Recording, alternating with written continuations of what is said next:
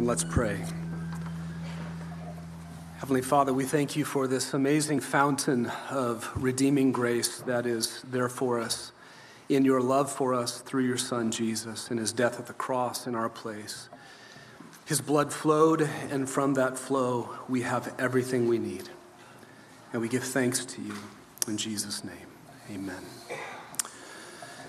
Let me give you an explanation and a reminder of what this next part of our worship is together. It's the Lord's Supper, and it resembles a meal, the meal that Jesus had with his disciples on his last night with them. It resembles the bread and the wine that they had together. The bread is a symbol, and it reminds us of Jesus' body that was given for us in our place at the cross in his death. And the juice that we'll drink is a symbol, and it reminds us of his blood that was shed in our place as a sacrifice to purchase our salvation, the forgiveness of sins. And God's intent with this remembrance is that we who are believers in Jesus Christ, that we would humble ourselves and confess our sins and turn from them and rest in his death that secures us in God's love. If you are a believer in Jesus Christ, trusting in him alone for forgiveness of sins, then we invite you to eat and drink with us to remember our Savior who died for us. If this morning, by your own admission, you're not trusting in Jesus Christ for forgiveness of sins, then let the tray of the bread and the juice pass you by, and instead consider your need for a Savior. His name is Jesus, and he is your only hope. So let's take our Bibles and let's turn to Ezekiel chapter 20. We have some men who are going to make their way up the aisles with the Bibles. If you do not have one, please just put your hand in the air and they will make sure that you get one. And turn to Ezekiel chapter 20. It's that very crispy white, untouched page in your Bible.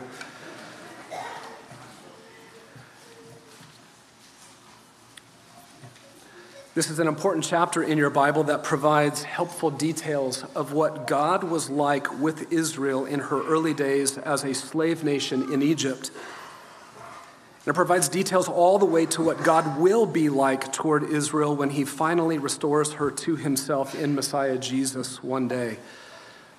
God's character as a gracious Redeemer is on full display in Ezekiel 20, and this will help us to remember Jesus as we should. Notice with me first in verse 8, even though Israel was only unfaithful to Yahweh while they were slaves in Egypt, and even though God was provoked to destroy them in Egypt, he did not. Look at verse 8. But they rebelled against me and were not willing to listen to me. They did not cast away the detestable things of their eyes, nor did they forsake the idols of Egypt. Then I resolved to pour out my wrath on them to accomplish my anger against them in the midst of the land of Egypt. But why did he not? Verse 9, but I acted for the sake of my name. God did not take into consideration their reputation, their unfaithfulness, but he considered his own name, his own reputation, and he acted according to his reputation as a redeemer. He had made promises long ago to them that he still desired to keep. His character as a gracious redeemer was at stake, and that's what moved him to spare them in Egypt. Next, we move out into Israel's early days in the wilderness. Notice, secondly, in verse 13, that even though the older generation of Israel in the wilderness continued on in their unfaithfulness to him, and even though God was provoked to destroy them, he did not. Verse 13, but the house of Israel rebelled against me in the wilderness. They did not walk in my statutes, and they rejected my ordinances, by which, if a man observes them, he will live. And my Sabbaths they greatly profaned. Then I resolved to pour out my wrath on them in the wilderness to annihilate them. But he didn't. Why? Verse 14, but I acted for the sake of my name. Look at verse 17. Yet my eye spared them rather than destroying them, and I did not cause their annihilation in the wilderness. Again, he took into consideration not their reputation, not their unfaithful character, but instead he considered his own reputation, and that moved him to act and to spare them. His reputation as a gracious Redeemer was at stake still, and he spared them. Later in the very same wilderness, notice this in verse 21. Even though the younger generation appeared to not have learned anything from the nation's prior unfaithfulness, and even though God was again provoked to destroy them, he did not. Verse 21. But the children rebelled against me. They did not walk in my statutes, nor were they careful to observe my ordinances, by which if a man observes them, he will live. They profaned my Sabbath, so I resolved to pour out my wrath on them to accomplish my anger against them in the wilderness. But he did not. Why? Verse 22. But I withdrew my hand and acted for the sake of my name. Yet again, God took into consideration his own character as a gracious Redeemer. He did not act on the basis of their unfaithfulness. Instead, he spared them. One last time, verse 42. Even though their long history in the promised land was marked primarily by unfaithfulness to Yahweh, all the way up to their exile, and even though the Lord scattered them in judgment into the nations, God still says he will one day be gracious to them rather than destroy them. Look at verse 42. And you will know that I am Yahweh when I bring you into the land of Israel, into the land which I swore to give to your forefathers.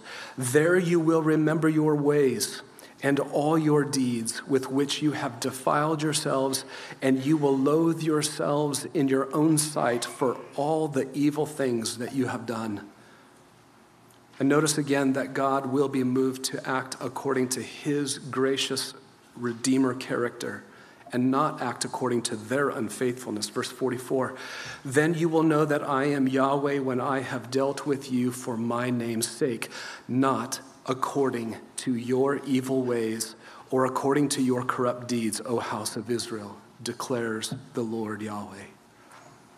This is what our Heavenly Father is like toward us in Jesus Christ. God was always this way with Israel as they awaited their Messiah, and God will be this very same way with them in a day that is yet to come when he restores them to himself through Yahweh. And our only hope for salvation from God's wrath is if he will take his character and his reputation into consideration and not our evil deeds or corrupt deeds. And here's how that worked at the cross. Jesus robed himself at the cross in our evil ways, even though he himself only was ever holy in all of his ways. And at the cross, he also willingly robed himself in our corrupt deeds, even though he had only ever done pure deeds. Our only hope for salvation from God's wrath is if he will not take our character into reputation and our reputation into consideration. And so there at the cross, as our substitute, God acted toward Jesus in judgment on the basis of our evil ways and corrupt deeds. Looking at Jesus, God took into consideration our unfaithfulness, and he crushed Jesus in our place. Why? So God could act toward us according to his own namesake, according to his reputation as a just God and a redeeming, gracious God. Believer, remember that our substitute died in our place this morning.